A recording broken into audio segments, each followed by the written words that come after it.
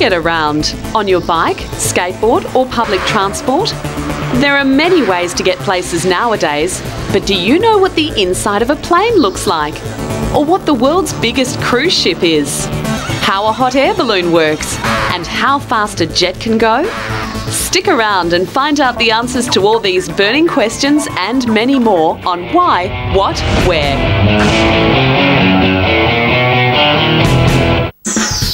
What is the name of the world's biggest cruise ship?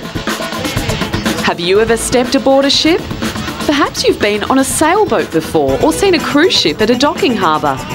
Well, imagine stepping aboard the biggest cruise ship in the world.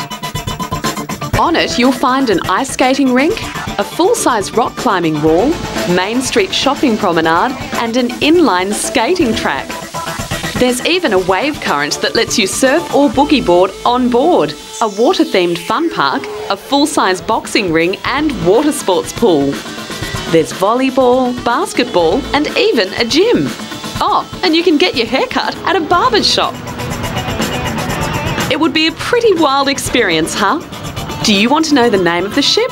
It's called the Freedom of the Seas and it weighs 160,000 tonnes and is more than 1,100 feet long, bigger than the Eiffel Tower. One day you could be one of the 4,375 passengers on board this huge vessel, which was built in Finland. There are more than 1,800 rooms, almost twice as many as the largest hotel in Europe. There are shopping malls, bars and restaurants, theatres and nightclubs. The ship cruises to many exotic places, like the Caribbean. One of the two pools of the Freedom of the Seas is used mostly just for athletic pool games like synchronised swimming. Other times there are lanes that you can do lap swimming in, and the second pool is just for relaxing. At night, passengers can see this area turned into an open-air nightclub where guests can have a boogie. What is the world's fastest cruise ship? The Royal Olympic Cruises Olympic Voyager. Why did the Titanic sink? Do you know the famous story of the Titanic disaster? It was a very tragic and sad event that has made a big impact on our history. The Titanic was a magnificent liner which set sail on April 10, 1912 from Southampton in England, destined for New York. It never arrived. I bet you're wondering what happened, right? Well, the Titanic suffered a massive collision with an iceberg that sunk the ship, killing 1,500 of the 2,200 passengers and crew in the icy seas. What was so hard to believe about the catastrophe was that the Titanic was believed to be unsinkable, but 4 days after setting sail, this theory turned out to be untrue. In fact, it took only 2 hours and 40 minutes to sink. The closest ship in the area, the Carpathia, received distress calls from the Titanic and responded immediately that they were coming to rescue the sinking ship. But sadly, they didn't get there in time. By the time Carpathia arrived, just before dawn, all that was left to be seen were lifeboats, bodies and mess from the ship. For many years, no one knew exactly where on the ocean floor the Titanic had come to rest. It wasn't until 1985 that the Titanic wreck was discovered. The bow and the stern of the ship were found almost 2,000 feet apart. Now scientists and researchers have found more items from the ship's wreckage, which give them more idea about the people who were on the ship, what they were doing, and what they had with them. These days, some items from the ship fetch tens of thousands of dollars at auctions. Letters written by passengers on board bearing the Titanic postmark sparked a lot of interest at this New York auction. A lot containing Titanic stationery, along with some photographs, went for $40,000 US. What is the famous movie about the disaster starring Kate Winslet and Leonardo DiCaprio? Titanic, directed by James Cameron. What does a husky pull? Husky is a general term for several breeds of dogs that are trained by people to pull sleighs through the snow. Sleighs, which can also be called sleds or sledges, are vehicles that don't have any wheels. Instead, they slide on runners, which help them go over snow or ice or land by means of harnesses and lines.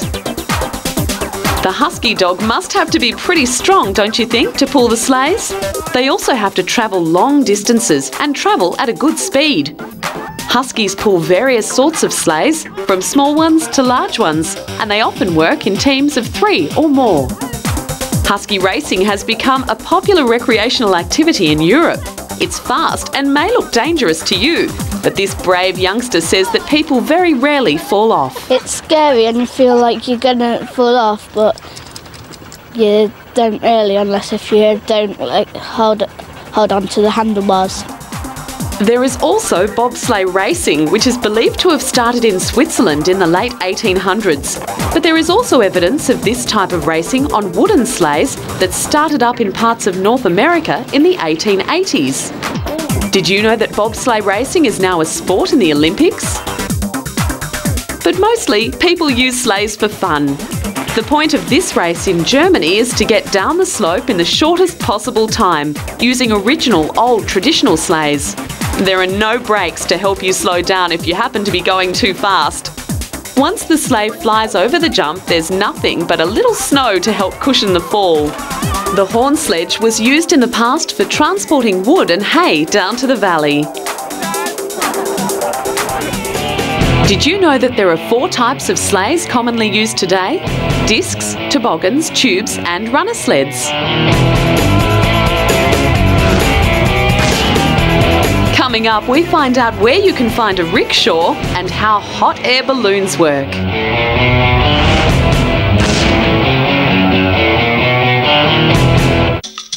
Where can you find a rickshaw? You may have heard of a rickshaw before, but if it doesn't sound familiar, let's see if we can jog your memory.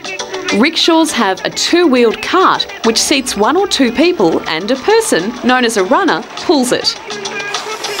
The word rickshaw comes from Asia, where this type of transport was used mainly for the rich and famous.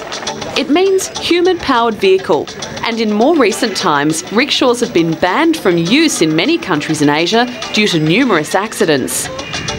Runner-pulled rickshaws have mainly been replaced in Asia by bicycle rickshaws, but you can also find them in other places, like India and New York City. In London, they're called a different name, pedicabs. Pedi referring to pedestrian, which means a person walking on foot. Did you know that one of the reasons rickshaws were so popular to begin with was that human labour was a lot cheaper than using horses? When were bicycles invented? How well can you ride a bike? Often when people are learning how to ride bikes, they attach an extra set of wheels or stabilisers at the back. Bicycles, bikes or cycles are pedal-driven, human-powered vehicles with 2 wheels attached to a frame, one behind the other. A person who rides a bicycle is called a cyclist or a bicyclist. Bikes were introduced in the 19th century, in 1885 to be exact, and are now so popular that there are about 1 billion worldwide. They are the main means of transportation in many places, and people also use them to get fit or just to have fun. Some people use them to drop off things like people's mail and packages, and they're also used in competitive sports. You probably think that bikes have changed a lot since the first chain-driven model was developed. Well, actually, that's not the case. Many details have been improved, such as the design and features on the bike, but the overall shape and function remains pretty much the same. Bicycles play an important part in the way we operate in society. They're not just used for getting places or for work and recreational reasons. They're even used in entertainment and performances and are very popular with circus clowns. There are even bicycles which have 2 and 3 seats, so either 2 or 3 people can ride the same bike at the same time. You can change gears on bikes too. For example, you can use a high gear when going downhill, a medium gear when cycling on a flat road, and a low gear when cycling uphill, which makes it easier. Riding your bike is better for the environment than travelling in a car, so try and encourage your family and friends to use a bike, rather than a car to get around. Did you know that the first 5-seat bicycle called the Quindam was built in 1940? How do hot air balloons work? Now let's look at the oldest successful human-carrying flight technology, the hot air balloon. On November 21st, 1783 in Paris, France, 2 French men in a hot air balloon made the first manned flight. How on earth do you think it works? Well, it was discovered that a fabric bag filled with hot air would rise. So a hot air balloon consists of a bag, called the envelope, that can carry contained heated air. Hanging beneath it is the gondola or wicker basket, which carries the passengers and usually a source of heat. The heated air inside the envelope makes the hot air balloon float, since it's lighter than the cold air outside the envelope. The balloon is not like a gas balloon, which would need to be sealed at the bottom, and this is because the air near the bottom of the envelope is at the same pressure as the surrounding air. You'd think, though, that the flame would set the material of the balloon's envelope alight, but it doesn't, because it's made from nylon fabric and the part of the balloon closest to the burner of the flame is made from a fire-resistant material, which protects it. Usually, hot air balloons are kind of round in shape, but you can also find novelty balloons shaped like hot dogs and rocket ships. The longest time that a hot air balloon flight has lasted is 50 hours and 38 minutes. Sometimes you can see hot air balloons in the sky early on a cold morning. This is because on a warm day, a balloon cannot lift as much as on a cool day. In the early days, balloons without any passengers were sent up. After that, they tried sending animals of all sorts up, like a sheep, rooster and duck, to see how well the balloon worked. Balloons have played an important role in science as they've helped to study the weather and the atmosphere. What should you wear and take with you on a hot air balloon ride? Dress like a hiker, pants, shirt, jacket, and carry a camera and lots of film. What is biofuel? There are lots of complicated transport terms, especially to do with fuel, oil and energy. Biofuel is great for the environment and worth knowing about. But firstly, let's talk a little about oil and how it was formed to get a better idea of what biofuel is. Oil was formed from the remnants of animals and plants that lived millions of years ago in a water environment before the dinosaurs. Over the years, the remains were covered in layers of mud and heat, and pressure helped turn this into crude oil. The word petroleum, which petrol is short for, means oil from the earth. Oil is a smelly yellow to black liquid and is usually found underground. Products from oil help us do many things. It gives us fuel for our aeroplanes, cars and trucks, helps heat our homes, and make products like medicine and plastics. Even though it makes life easier, it can also be bad for the environment. Biodiesel, on the other hand, is made from vegetable oils and animal fats. It can be used instead of diesel fuel, which is one of the types of fuels. Most trucks, buses and tractors in the United States use diesel fuel, but by using biodiesel, they can use a little bit less petrol, which ends up causing less pollution. Any vehicle that operates on diesel fuel can use biodiesel without making any changes to its engine. Because it's so clean burning and easy to use, biodiesel is the fastest growing fuel for many transportation vehicles, and it saves money too. Did you know that sometimes biodiesel smells like French fries? What is a classic car? We all know what cars look like. In fact, you probably get driven to school in one or get taken places by a car on the weekend. But there are different types of cars and they range in shape, size and cost. A classic car is a term used to describe an older style car. The Classic Car Club of America states that 1959 is the latest year that a car can have been made in order to be considered a true classic, but not everyone agrees with that. Drivers of classic cars must be especially careful, as these old vehicles often don't have what we now know of as basic safety features, such as seatbelts. Japan is one of the world's leading and forward-thinking car manufacturing countries. But even though the Japanese love new concepts, there is also lots of interest in classic cars. Have you heard of a Mercedes? What about a Rolls-Royce or a Bugatti? These are some well-known, elegant and stylish cars that people love and admire. What is a vintage car? A car built between the start of 1919 and the end of 1930.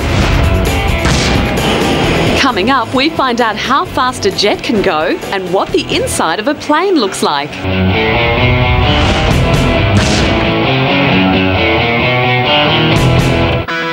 How fast can a jet fly? Have you ever seen a jet fly? They can't flap their wings like a bird, but they do have large wings that are specially shaped so they can fly without flapping. Their engines give them power. The jet engine pulls air into itself, then rushes it out the back.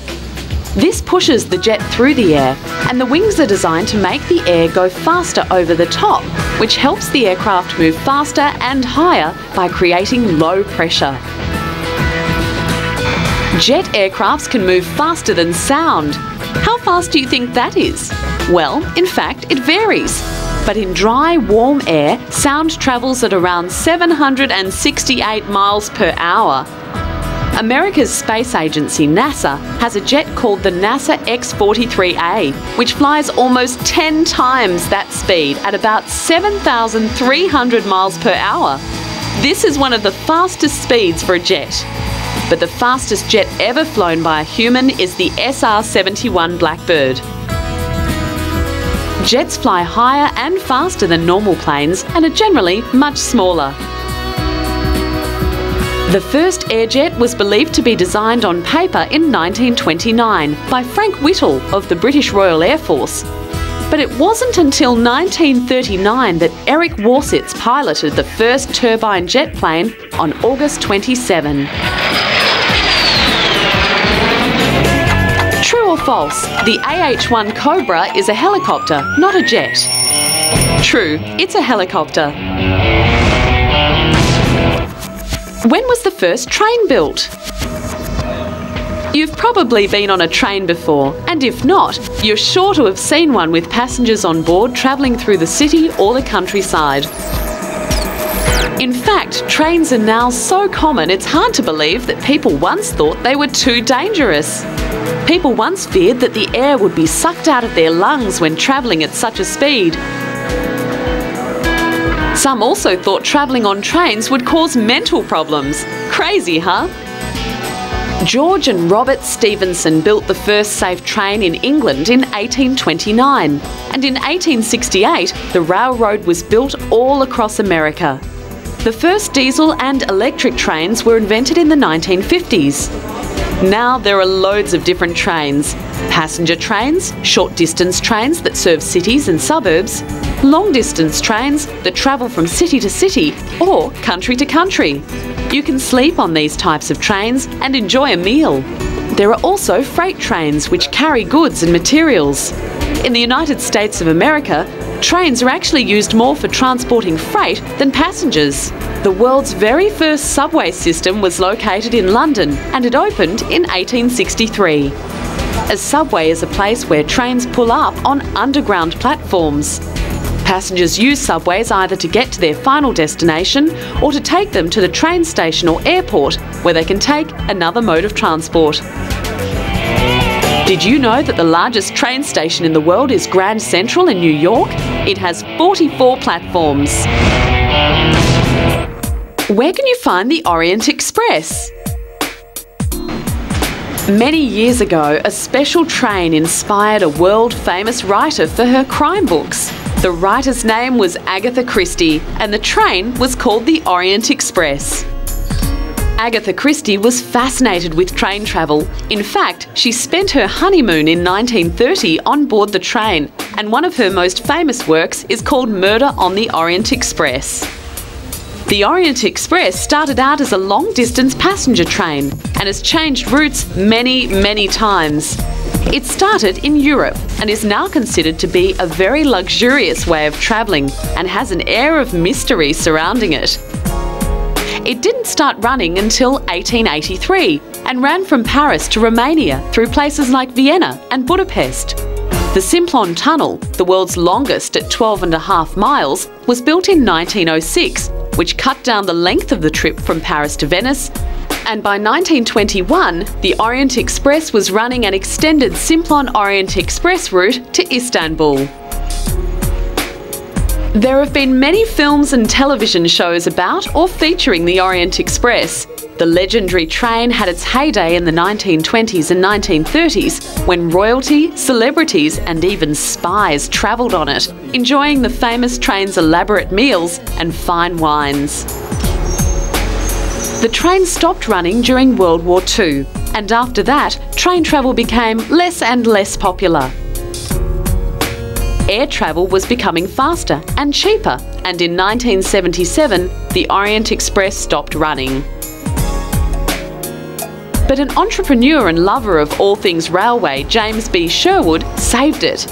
He spent lots of time and money restoring the train, and in 1982, the line was brought back to life when the Venice Simplon Orient Express made its run from London to Venice. Today, you can find the Orient Express line in many parts of the world, not just Europe. There is the Eastern and Oriental Express in Southeastern Asia, the Great South Pacific Express in Australia, and the Road to Mandalay in Burma. Did you know that 19 books have been written about the train, as well as a piece of music called Orient Express Variations? What does the inside of a plane look like? If you have ever wondered what the inside of a plane looks like, then this exhibition in Germany will give you all the answers. But be warned, this cabin is a new design that hasn't been released yet. So don't be disappointed if you happen to catch a plane to a city or country and it doesn't look like this. In this new plane, there are luxury seating pods, intimate dining areas, comfy beds, and other features to make your journey as relaxing as possible. This is the Airbus A380 model cabin. It has straight sidewalls which provide more head and shoulder room and wider seats, making it the widest cabin ever. The A380 is as tall as a 7-storey building and can seat more than 800 passengers. It takes many years to design and plan an aircraft. This is because many safety tests need to be done to make sure there are no accidents once it goes up in the air. However, most aeroplanes look almost identical. Rows of seats on either side and sometimes in the middle. There's usually a television screen where you can watch movies, especially on longer flights. Who flew the first aeroplane? Orville and Wilbur Wright in December 1903. There are so many different ways to get around. The history of travel is rich and exciting and full of many wonderful stories as to how, why, what and where our various modes of transport were discovered and developed.